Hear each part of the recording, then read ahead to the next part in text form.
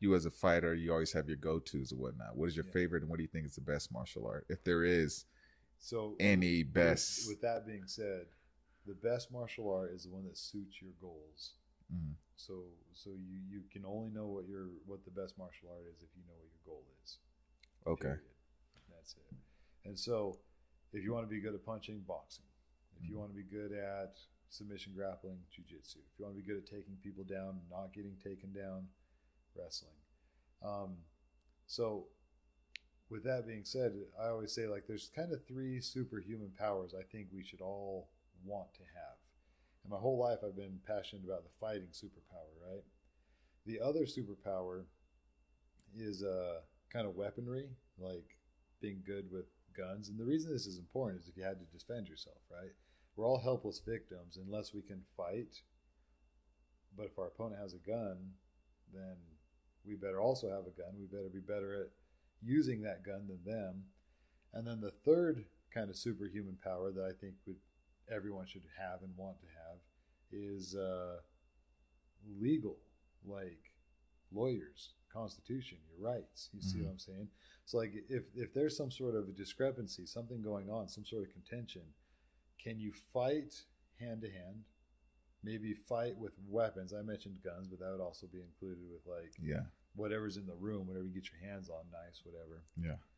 And then when the dust settles, can you back yourself legally?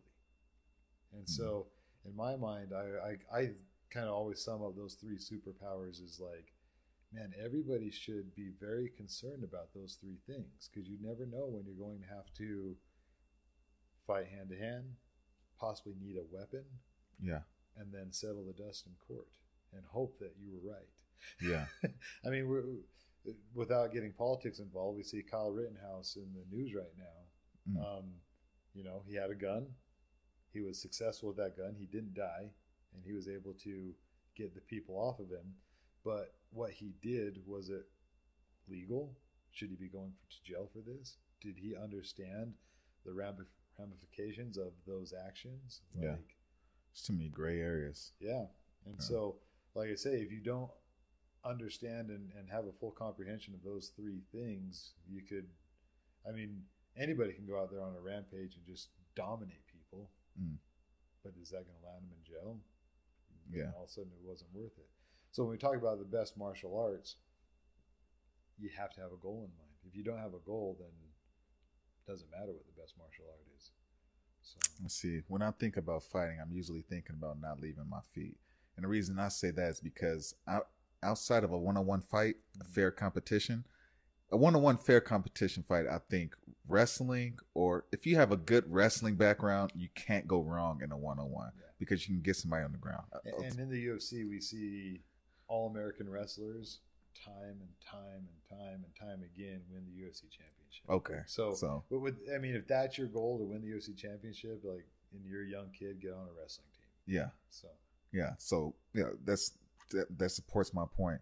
But if I'm in like the street or I'm at the bar, that's usually where it's going to happen. Yeah. Somebody's going to see you at a party, and they're going to feel some type of way, and then it's going to be more than one person. So for me, I always thought that boxing or track, you gotta have good wind, you gotta have good feet, and just get out of there. Get out of there, man. Or have a good group of men with you that aren't punks either, know. And then you bring weapons into the equation, and all of a sudden it's a whole new ball game.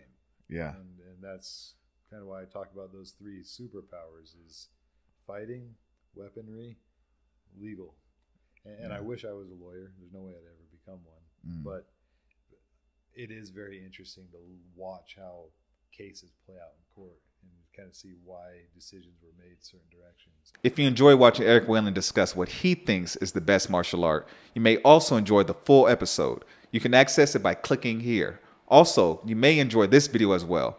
Anyways, thank you for watching, and I'll catch you next time. Peace.